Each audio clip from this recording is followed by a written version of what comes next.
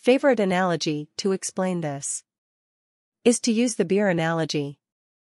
We pay for beer by the glass, but inside the glass there is both beer and foam. The more beer we have, the less foam there will be, so we get very good value for money. If there is a lot of foam, then there's not a lot of beer. And so we're not getting very good value for money. The beer represents our true power, or kW, our kilowatts. This is the useful stuff you want and need.